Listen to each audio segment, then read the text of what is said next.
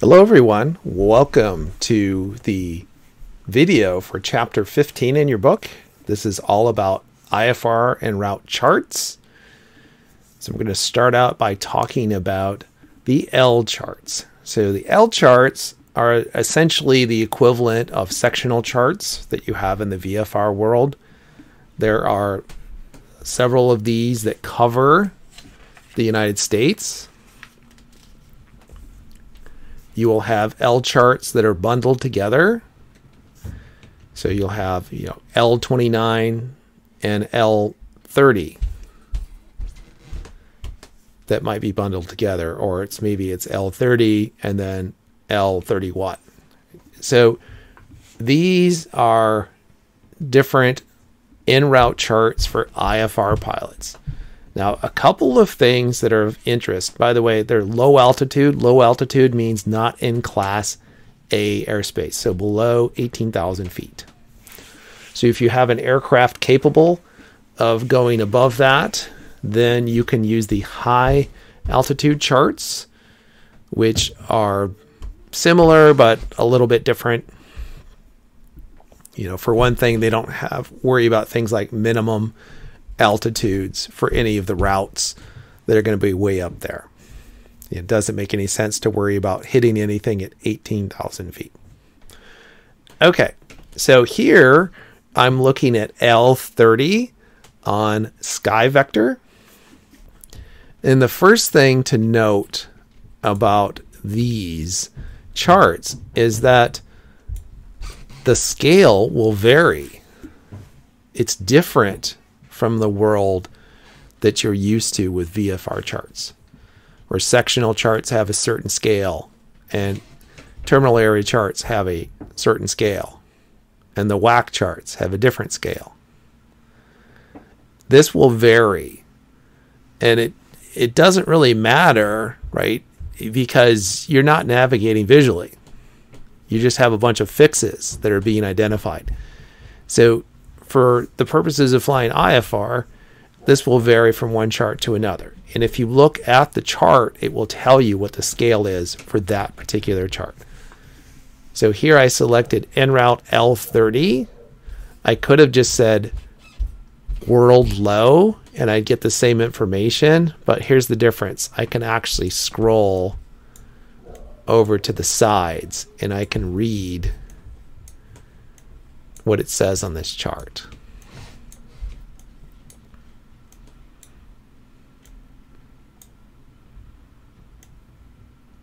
And that's where I can get things like, what is the scale for this chart? Now, of course, that scale is somewhat irrelevant in the case of this online chart that I'm looking at now.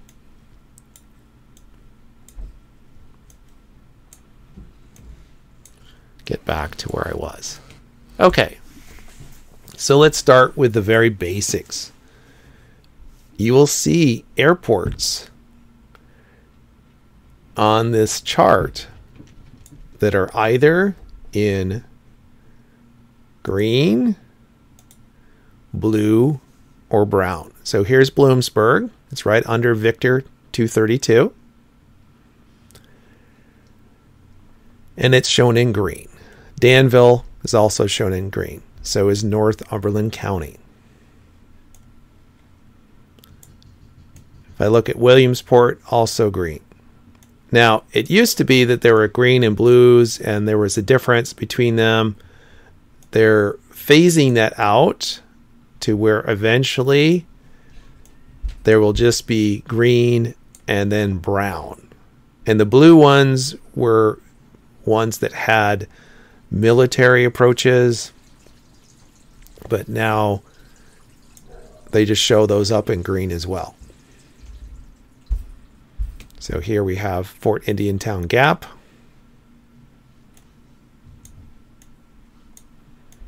And that's not in blue. That's shown in lovely green.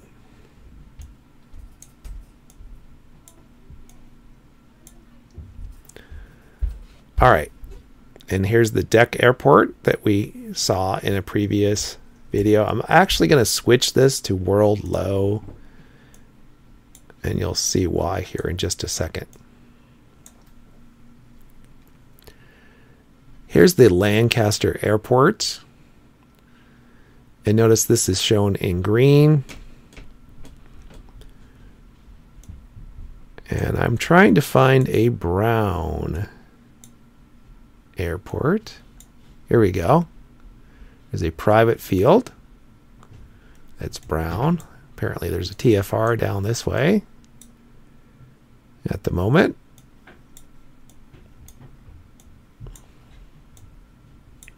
What I don't see on this chart is Smoketown Airport, which if it was on the chart, it would also be brown.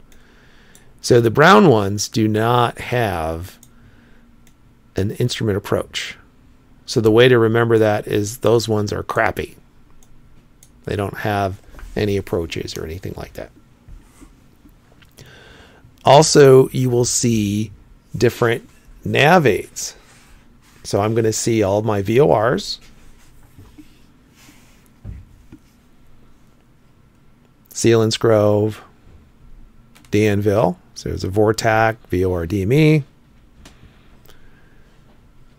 And I'm sure somewhere on here I can find just a straight up VOR. And what else will I find? I will find Victor Airways. So here's a Victor Airway that passes right over Bloomsburg, Victor 232. This is on a radial of 108 off of this VOR. You might say, why does that 108 sound familiar? Well, if you've flown the VOR approach into Bloomsburg, that might be why. So here we have a T route, and that is on a radial of 076. Sometimes you'll see combined Victor Airways and T routes, like so. Okay. So airports, VORs, what else are you going to see on this? Well, let's look at this little Victor Airway right here. This Victor Airway is on a radial 108. It's Victor 232. And the distance from there to my next intersection is 37 nautical miles.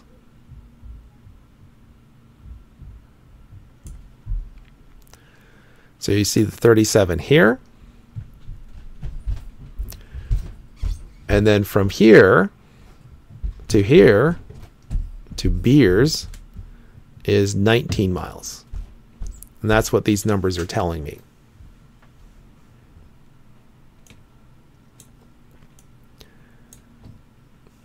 Here's an intersection some of you might know, Diano.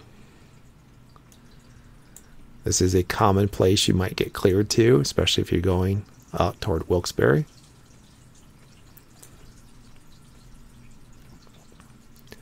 All right, so what else can I say about this Victor Airway that's coming out here?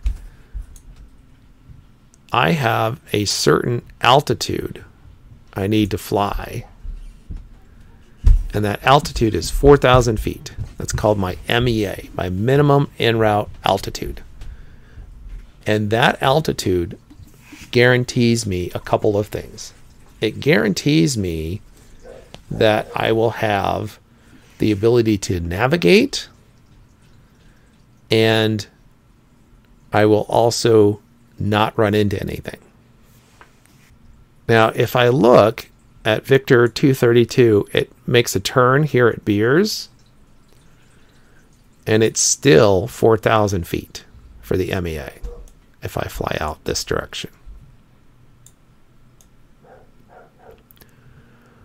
All right, so let's look at Victor 106 and see how this might be a little bit different. Victor 106 is based off the Selinsgrove VOR. And notice that it says 3,700. And it says 12 miles. This little segment here. And from the VOR to Bless is 23 miles. That's what this 23 with the arrow is telling me. All right, so I have 11 to this intersection. And it's shown in blue. This is basically an RNAV or GPS waypoint. And then I have another 12. 11 plus 12 is 23. So it's 23 to Bless.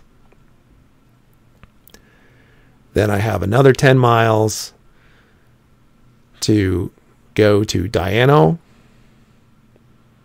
You might say, but 10 plus 23 is not 32. It's 33. Remember, they're going to round these. Okay. So here's something to notice. Do you see how there's this little N segment going into Diano? Well, what's going on there? Here's what's going on there. Whenever you see this, instead of having the line just goes right through your fix, that means that your minimum altitude, at least one of them, has changed. So far we've only talked about the MEA. So here we have 3,700. And if I continue this way on Victor 106, it goes to 4,000. Here, if I'm coming down 164, it's 4,000 here. It's also 4,000 down here. So you might say, well, what changed? I'm glad you asked. Here's what changed. Notice underneath this, there's a star 3500. That is the minimum obstacle clearance altitude, or MOCA. So that's telling me, hey, if you are above this, you won't run into anything. Why is that good? Well, obviously you don't want to run into stuff. And you might say, okay, so why is there a difference? Remember, the MEA gives you obstacle clearance and navigation. So I can receive the VORs that this is based off of with no problems at 4,000. I won't run into anything at 3,500. That's what this is telling me right here. Now, occasionally, you will get an MAA, maximum authorized altitude. You might say, why would I get something like that? Typically, you'll get that if there's some overlying airspace.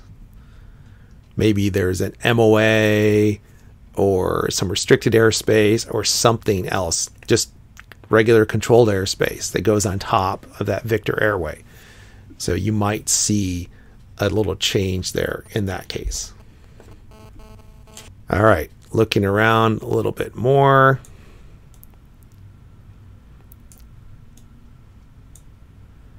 If I look up toward Williamsport, here's the Williamsport Airport. It's telling me it's Class D, that's part-time. That's what the star tells me. Elevation has a lighted 6,800-foot runway. ASOS is on 125.225. If I look over toward Wilkes-Barre, I see similar stuff. Now, Rod will go through some things that you might occasionally see. You might see things like a localizer that is used to identify an intersection. So you'll see the little feather, like which you would have with an approach plate. So that's something that's also new. Some other things you'll see on these charts will be these little postage stamp looking things. These tell you who is in charge of the airspace around here. New York, their Williamsport facility on 124.9. Up here, New York on 123.625.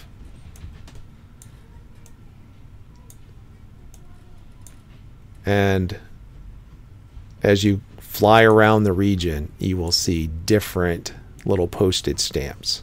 And that will tell you, okay, who's responsible for this area. And you will see these little blue lines right here. So here's the border between New York Center and Cleveland Center. And that's what that's telling you. All right, going back toward our sort of local area. Other things that you'll see. So here I have Victor 30. And you see this little weird thing here that says 3, 6, and 20. And you might say, well, what is that? That's what we call a crossover point. Now, normally, if there's no indication and you have two VORs that are separated by, let's say, 50 miles, when you got to 25 miles away from one of them, you would switch to the next one when you're halfway there. But not all VORs have the same power, and there might be terrain and some other things that interfere. So we have these crossover points. So you'll notice when you're 20 miles from Selinsgrove, you should switch over to this VOR over here. And if you're 36 from this VOR, then you should be switching over to Selinsgrove. That's what that's telling you. This number in the box tells you it's 56 miles between those two VORs. So that all makes sense. 36 plus 20 is 56. And then, of course, we have almost an intersection here. You'll notice that this doesn't quite go through that. So technically, that's not part of this intersection. It's just a little bit off to the side. Here we have some restricted airspace. Just like with the VFR charts, I could go off to the side and have a look at that and see what's going on there. These dashed lines says see Washington area chart A1 for detail. So just like the terminal area charts, you'll have the little lines indicating where those are available. Same thing is true here.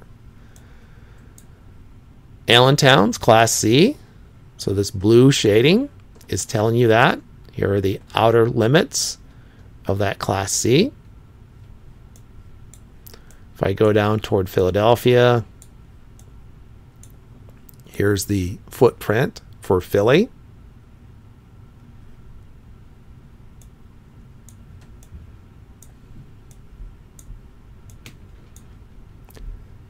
So those are the basics of things that you would see in an Enroute chart. Again, this is good up until you get to 18,000 fleet, and then you're in Class A, and you're starting to get into different flight levels. All right, so that is pretty much Chapter 15, all about Enroute charts. We'll see you in the next video.